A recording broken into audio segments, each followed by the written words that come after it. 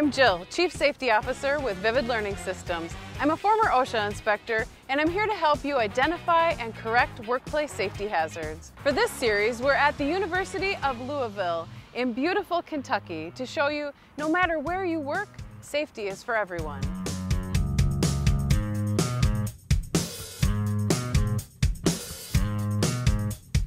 Welcome to the University of Louisville, Vaccine and International Travel Clinic. Today I'm with Dr. Ruth Carrico, Associate Professor in the Division of Infectious Diseases and a Family Nurse Practitioner, Board Certified in Infection Control. Dr. Carrico, thank you for being with us. Thanks for the invitation. We are talking about infection control today, and one of the things that employers, I think, sometimes get mixed up on is that complying with bloodborne pathogen laws and protecting employees from bloodborne pathogens is the same as infectious agents, but that's really not the case. So can you explain the difference between the two? Sure. Well, I think when we think about bloodborne pathogens, that really means coming in contact with blood or body fluids that contain blood or blood cells.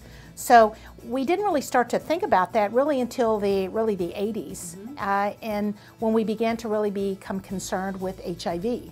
Then at that point, that kind of changed everything, changed everybody's perspective.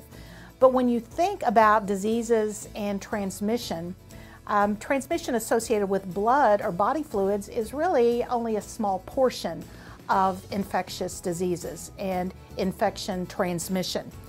We all know about influenza and when that occurs. And so we need to think about, yes, we have bloodborne pathogens, but all of us breathe. And so there are many diseases that are transmitted just by the act of inhaling and exhaling. So when we look at the larger component of infectious diseases, it really is much broader than simply the blood or blood body fluids. Right. So there's various workplace settings like emergency medicine and law enforcement and hospitals and clinics and dental settings and mortuary sciences and lab settings, and they all have potential exposure to infectious agents as well. What are some of those core practices that employees and employers can implement to protect themselves from infectious agents? Well, I think anywhere where care is delivered, where any place where there's going to be the delivery of health care in any respect. We have to think about, well, so what type of care is provided? What are the issues involved in care? What are the risks involved in care? And then we work backwards and we think, okay, what is done in these settings? What are the likelihood of individuals coming in contact with individuals, patients, body fluid, respiratory acts or respiratory secretions, coughing, sneezing, and that sort of thing. Then we think about, well, how does that relate to the activities that are involved? And then how can we then protect people from that type of contact? Now we know with any infectious disease, there's some basics, some core practices, as you mentioned, that you have to think about those foundational things.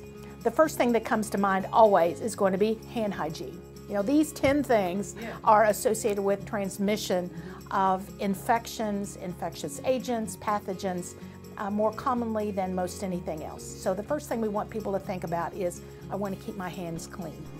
The second thing that we want them to think about is, how do I make sure that I don't come in contact with blood or body fluids of another person, another patient, a coworker, anyone. So if I'm talking with students, I'll say, I want to keep this really simple, and that is, remember, if it's wet and not yours, don't touch, unless you have some type of barrier precaution. That could be gloves or a gown or whatever. And then the third consideration is thinking about how the environment itself could be involved in transmission. So it could be a contaminated countertop or a contaminated piece of equipment. And then how we make sure then that those items are cleaned and disinfected before they're used or before they are contacted by another person. Sure, right. And so thank you for that. What are some of the core elements of an exposure control plan? Because that's a piece of an employer's responsibility as well. Right. So again, we kind of work backwards and we say, knowing the type of care or the contact that occurs between a patient, an individual, and a healthcare worker, how do we minimize that? How do we recognize the risks then how do we take steps to begin to mitigate or prevent those risks? And those things generally happen through several routes. Number one, what are the types of policies and procedures that we can put in place? They're kind of guides for what you should do. Then how do we approach this from a human factors, almost an engineering perspective, and that how do we make it difficult for people to hurt themselves? So in healthcare, some of those examples are safe needle devices. So, you know, a safety needle. So it makes it hard for me to stick myself or cut myself. And then how do I then control the environment itself so that it becomes difficult for that individual to become infected or exposed? So we look at all three of those programs. But I think, you know, everything requires thought, requires leadership, and requires just some sort of a method, because a safe workplace doesn't just magically happen.